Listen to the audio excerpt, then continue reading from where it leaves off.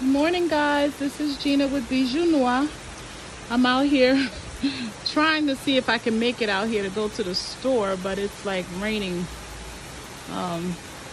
It's so beautiful. It smells so good. Something about the rain. It's like a lot of important things in my life, things that are monumental in my life, has happened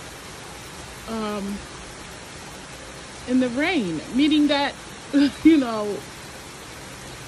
I really think that, especially today being the first of a new year,